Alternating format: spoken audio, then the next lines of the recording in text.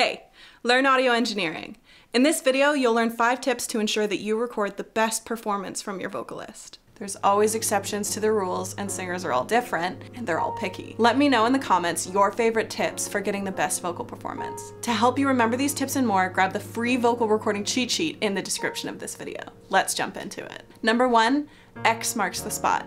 Put a rug or a marker on the floor for your singer, and they will stay there. They're like cats. Give them a box and they'll stay put. That way, you're in control of the distance between the singer and the mic.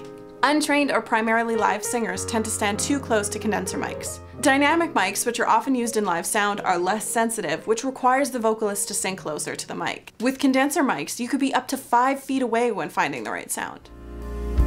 Oh, so I'm sorry for breaking your heart.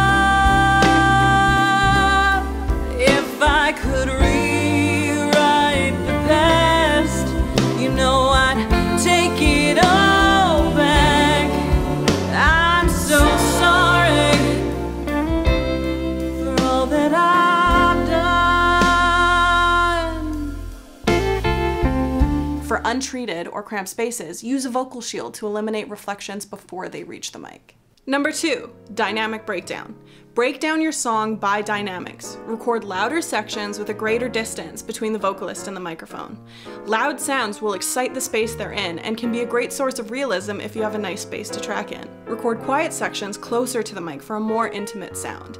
This is also helpful when recording in small or untreated spaces where the room sound is undesirable. Breaking up these sections by dynamics allows the vocalist to be at the best distance for each vocal delivery, and record multiple takes of each section before moving on. This will give you similar takes to make your vocal comp easier. Number 3, thirsty singers are bad singers. Water helps hydrate your vocal cords and keep the fullness in your singer's voice. When possible, have hot and cold liquids available for your singer to sip on.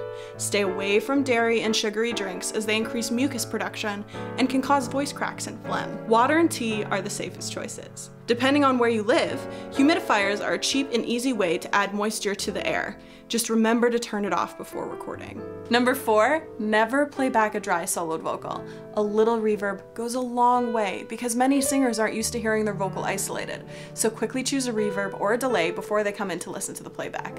Whenever possible, take notes while tracking to easily choose an acceptable take. Singers are picky. You want to make them have a good time. Number 5, match the mic to your singer. Just because a mic sounded good on someone else doesn't mean it will sound good on your vocalist. Experiment with mic options. If you can, set up 2 mics and save them both for editing, but choose one for playback in the session.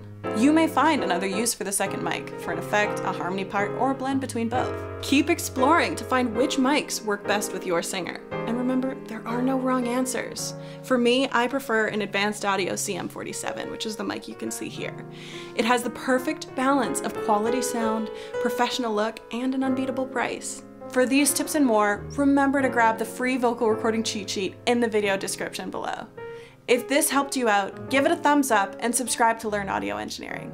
I'm Alexa, thanks for watching, and happy tracking.